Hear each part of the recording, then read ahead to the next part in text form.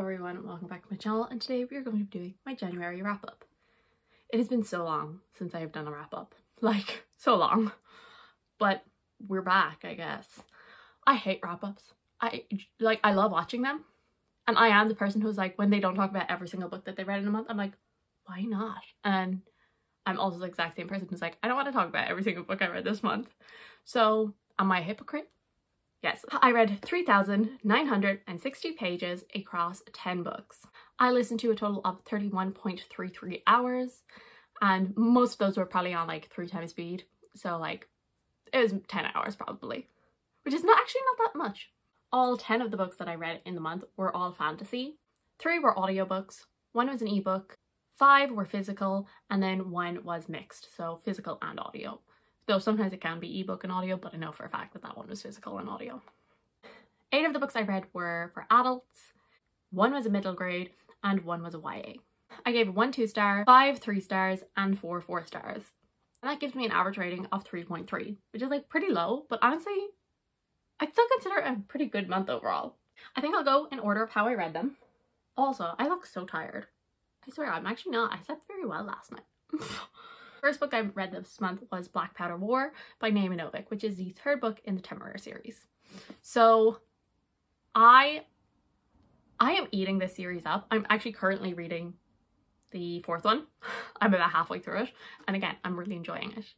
So I gave this a 4 stars, and this was the book that I read as an audiobook and physical. It is so hard for me to talk about these books because I don't really know why I love them so much.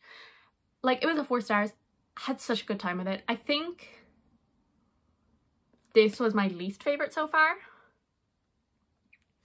but still thoroughly enjoyed it. So this series follows Captain Will Lawrence, and at the beginning of the story he is the captain of this ship, and it is set in the Napoleonic Wars, and it is an alternate history because there are dragons. At the very start of the book he ends up getting into a bit of a skirmish with one of the French ships, and they end up winning and they take whatever is on the ship for their own.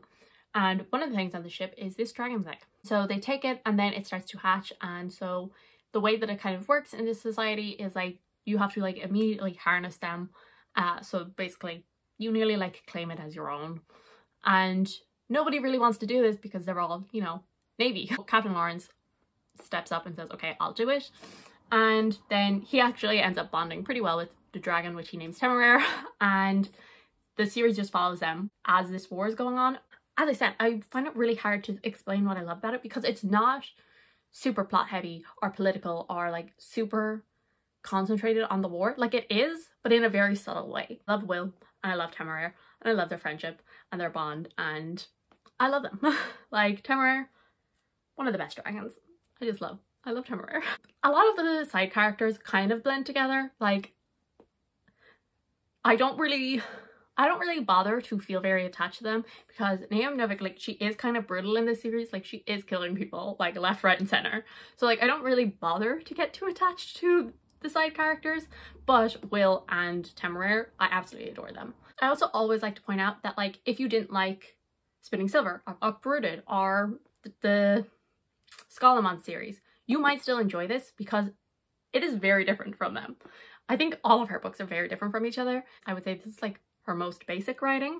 I still really enjoy it. I think it's very solid writing, but like, it's not super fancy and it's not super like stream of consciousness or any other thing like that. So like, you might enjoy this more.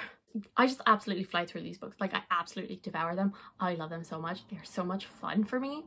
And as I said, I don't think that they are the most plot heavy. Like, it's a 9-book long series. And so like, I feel like overall, like, there is a plot because obviously they want to defeat Napoleon, and I imagine that will be done by the 9th book.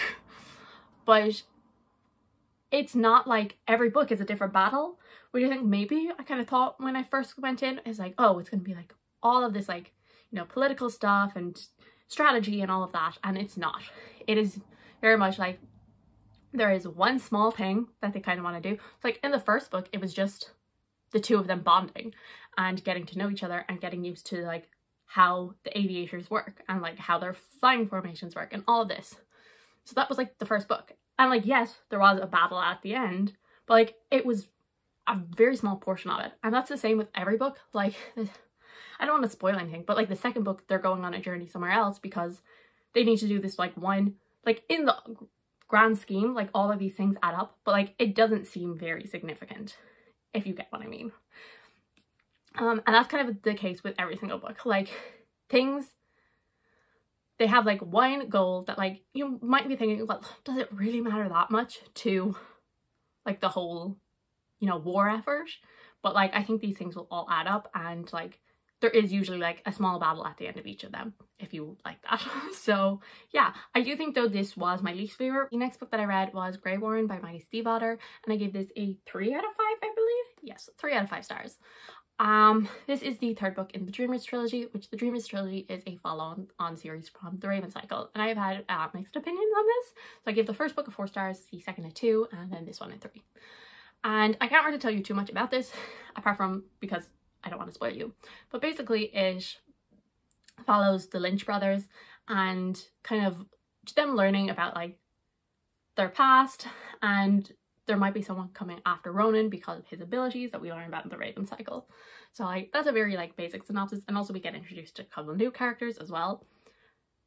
This book, I think I might just read you my Goodreads review, because like even though it's really short, I feel like it says everything I need to say. I don't think a book or series has ever made me so conflicted about a rating before. I love the story of this trilogy. I love the brothers and the magic and finding out more than we ever knew before. Honestly, I do think that the story in here is 5 stars, but the execution was a 2 star, maybe a 3. This did not need to be a trilogy, there was no excitement throughout the books, and the story dragged most of the time. Some of the storylines felt like they were being much more drawn out than they needed to be. It was trying to be more action-oriented than the whimsical style of the Raven Cycle, but I don't think that suits her writing style. I do think I would like to revisit this series in the future, now that I know what to expect, and see if that changes my feelings on it. And that's basically, I don't really have anything else to say on it. I think that sums it up perfectly. This really did. I was so conflicted, because when I like finished the book and thought about like the overall story of the brothers, I loved that. But oh my god, was getting there a journey, and not a good one. I would love to reread the Raven Cycle soon, at some point maybe. I always say I'm going to reread things and then I don't. So, but I would like to reread them and then reread these now that I have like a better idea of like what is going on, and maybe like try and see it, like where she was coming from earlier on, because a lot of the stuff just felt like it was coming from nowhere, like she was just pulling it out of thin air, and maybe going back I would actually see some of that and appreciate it more. So yeah, 3 stars and mixed opinions. The third book that I read in the month was Lost in the Moment and Found by Sean Maguire, and this is the 8th? I don't know, don't quote me on that. I'll double check. Yes, this is the 8th book in the Wayward Children series. So the Wayward Children series is a series of novellas in which each book usually follows a different main character. So the odd numbered books usually take place in the real world, where these children have like come back and are trying to deal with the consequences. Usually they have like some sort of adventure or something. Sometimes that involves going into a different world, but a lot of the time it's mostly in the real world. And then the even numbered books take place in actual magical worlds. And so this was one of those even numbered ones, and we follow Antoinette. And basically Antoinette has been through like a rough couple of years. Her father has died, her mother has remarried, she does not like her new stepfather. And then like huge trigger warning for this book, which like it's, I don't think this is a spoiler, because like it literally in the author's note at the very beginning it says like nothing actually happens to our main character, but it is implied that he wants to do something inappropriate to her. So just like be careful. She runs and then she finds a door. This I gave a 4 out of 5 stars, and I think it's my favorite Wayward Children's book so far. It was pretty upsetting and dark to read, but I thought the overall story was just, it was beautiful. Like there's no other way to put it. My other 2 favorites that I've had so far are the ones that involve Jack and Jill. And I will say Jack anyway made it like a teeny tiny cameo, like literally only 1 line, but she was there. And so I'm like, well, the streak continues. When you're like reading the early chapters, like despite the fact that like she put an author's note saying nothing actually happens, you just like have a pit in your stomach, because like it is, the way she wrote it is so unsettling. And I mean, obviously that just goes to show that she is a really talented author, and it really does, like, it has you on edge and you are just like absolutely rooting for our main character and you like feel so much for her, and I do think that it's my favorite Wayward children's book so far. Next book that I read was An Echo of Things to Come by James Islington. So again, I'm not actually going to talk about this too much because I will just leave the link to the live show down below, because it is number one, the second book in the series, and number two, backlist book club pick. So I read it for that. We talked about it. Did I read it in 24 hours? Yes. Did my brain almost melt? Yes. Did my eyes actually physically hurt? Yes. I give it 3 stars. The people who dislike the first book seem to enjoy this one more, and the two of us that actually liked the first book seem to enjoy the second one less. So that's, I don't know, to do with that what you will. The series follows, yeah, see, I can't do it. I was about to call him the right name, which is Davian, but I can't do it. It's Davian in my head, okay? I'm sorry. Anyways, this book, so this series follows Davian, and he is one of the gifted. And years ago, their society was basically controlled by the augurs, who were basically in charge of the gifted. And the augurs used to have visions and mysterious powers, and then one day their powers stopped working. And so the gifted were kind of trying to cover this up, and they got a little bit out of control and were doing some pretty bad stuff. And then eventually the people rose up and overthrew these people. And then a load of new rules were put in place to control the gifted, and those are still in place at the start of the story. So there's a lot of tension between like normal people and the gifted, and Davian is one of the gifted in his school, but he has never been able to work his powers, and his trials are coming up soon, and if he doesn't pass these trials, he is going to lose his powers and be thrown out. Basically, it is the night before his trials, and someone comes to him and says that he is not going to pass them and he needs to run. And so he does. That this is very much like middle book syndrome for me. I still like overall enjoyed it. A 3 stars is a good rating, but it just like didn't grip me as much as the first book, and I say that as someone who read it in 24 hours. Like, I will say, like, I do find the writing style very addictive and very quick to get through. It was very repetitive for me. So one of the point of views is Caden, and he's just constantly having flashbacks, which, like, I understand the need for them, but it got very annoying and very repetitive. And it just felt like his point of view was there purely to tell us about the history of the world, and so that we could get more world building. And then every other point of view was to like move the plot forward. But they all felt very disjointed because none of the characters were together at all. Like, they were all off doing their own separate things, and so it just, none of it felt very connected. I will say, like, Davian and Weir's point of views were like the most connected, even though they weren't together at all in this book. But I still like felt like, okay, I get how both of these point of views are leading to the same goal, but everyone else I was like, where do you come into this? I do think that my favorite point of view was Weir's, which I didn't really care that much about him in the first book, but I much preferred him in this one. But I am a bit nervous that his point of view, that his like storyline will just repeat itself in the third book, but I'm hoping not. And yeah, I am excited for the third book. The way the book ends. Also, did I literally finish this like exactly at like 5 o'clock when the live show was? Maybe. Then we are going to talk about the next 4 together, and I'm not going to go into detail onto them because I already have a vlog, which is I try reading cozy fantasy reading vlog. So I read 4 books for that. So the first one that I read for that was A Wizard's Guide to Defensive Baking by T. Kingfisher, and I gave this a 3 out of 5 stars. It follows a 14-year-old girl, and she has magic, but she can only use her powers on like baked goods. So she can make like gingerbread men dance, and she can make bread not stale anymore, but nothing grand. And then like a murder happens and she kind of gets caught up in it, and then there might be like a war coming, and she has to kind of learn how to use her magic to help others. And it's cute, it's sweet, but T. Kingfisher books, they take me so long to actually get into. Like the first 50%, I couldn't care less. Whereas like the last half, I was super invested and like had a great time. But the first half, I did not care. So then the next book that I read for that reading blog was Small Miracles by Olivia Atwater. I gave this book 4 out of 5 stars, and it was my favorite book of the month. I loved this book. I had such a fun time with this. Like, I definitely understand like the humor is not for everyone, but it is very much my sense of humor, and so I had a great time. I will say like my 2 complaints with it were like it got like a little repetitive in the middle, and also I do wish like the handle of grief was like dealt with just a teeny tiny bit more. But I love the characters, I love the plot, I loved the humour in it. As I said, very much my sense of humour, so worked for me. And as I said, my favourite book, I think it's actually still my favourite book of the year so far. So yeah. Then my next book was Stargazy Pie by Victoria Goddard, and I gave this a 2 out of 5 stars.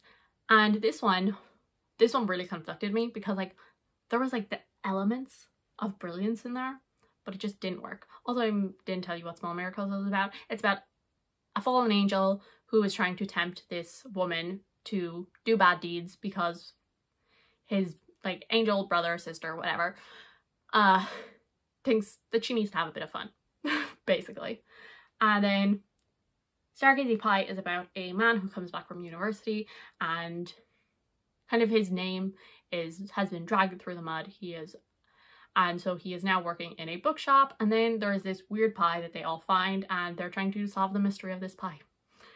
Which sounds very strange, and that's because it is. And like, I loved the strange factor. I loved the weirdness of this book, but it just didn't work for me. It was a bit too long and a bit too convoluted, and so it just didn't quite work for me. But I am very interested to try some of her other stuff because, as I said, like the strange, unique factors of it, I really did love. So I'm definitely gonna like see about reading some of her newer stuff. And then the last book that I read for that vlog was Legends and Lattes by Travis Baldry, and I give this a 3 out of 5 stars. So this one, I feel like everyone knows what it is. It follows Viv, who used to be a mercenary, but now she has put down her sword and has moved to this town, and she has decided to open a coffee shop. And it just follows her opening the coffee shop, trying to convince people to try it out, and getting more staff, making friends, all of that. And it is very sweet, but I just didn't personally like emotionally connect to it, and I didn't and again, it was one that I just kind of found a bit repetitive after a while, and so didn't quite love it. But I still understand why people love it, but didn't quite work for me, and as I said, a 3 star. The next book that I'm going to talk about is The Mask of Mirrors by M.A. Carrick, and I actually started this back in November, but then I got sidetracked because I had a load of things to do and exams to study for, and then I finally came back to it, and I give this a 4 out of 5 stars. This book is so hard to talk about because like the synopsis, like, is that actually how it is? I'm gonna read you the synopsis off the back and then kind of like add on to it. Ren is a con artist who has come to the sparkling city of Nedezra, I don't know if I'm sure on the pronunciation, with one goal: to trick her way into a noble house, securing her fortune and her sister's future. But her masquerade is just one of many, and as corrupt nightmare magic begins to weave its way through the city of dreams, the poisonous feuds of its nobility and the shadowy dangers of its impoverished underbelly becomes tangled, with Ren at their heart. And that one, and you're like, oh wow, that sounds like super like fast-paced con artist, all of this. And like also there's a vigilante, because like that's what I had heard about. And like you immediately, you're like, oh, this must be like really fast-paced, all that. No. No. You straight right now. Absolutely not. It is a very slow-paced book. It took me, like, I would say I can usually, like, I definitely read at least a page a minute, usually more. But with this one, I was so slow at reading it. Like, it took me ages to get through it. But I still really enjoyed it. It is not supposed to be fast-paced. It is absolutely supposed to be a slow-paced.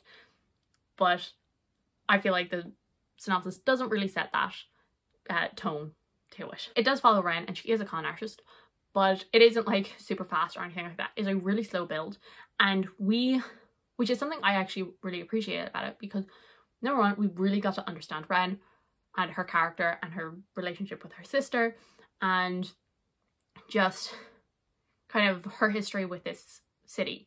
But we also really got the details of this con, because I feel like in a lot of like heists and things like that in books, a lot of the time they just like skim over details, and then like once it's done we come back and they're like, this was the plan all along. But like that is not the case with this book. We are getting every single step of the plan laid out ahead of us, and we are like getting the details of how this is going to work and how they think that it will work, and then we get to see how it plays out and the changes and all of this. And so it is supposed to be slow, and we are like supposed to kind of like sit with it. It is a book that is really detailed world building.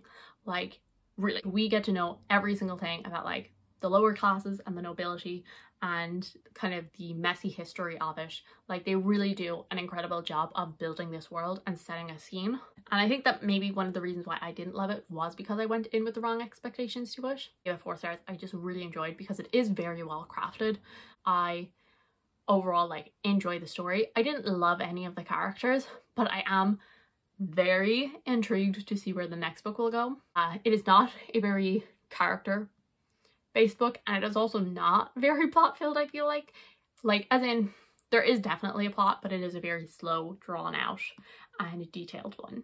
So like if you like fast action, this isn't going to be for you. This is definitely for the people who like all of the details that you could possibly imagine.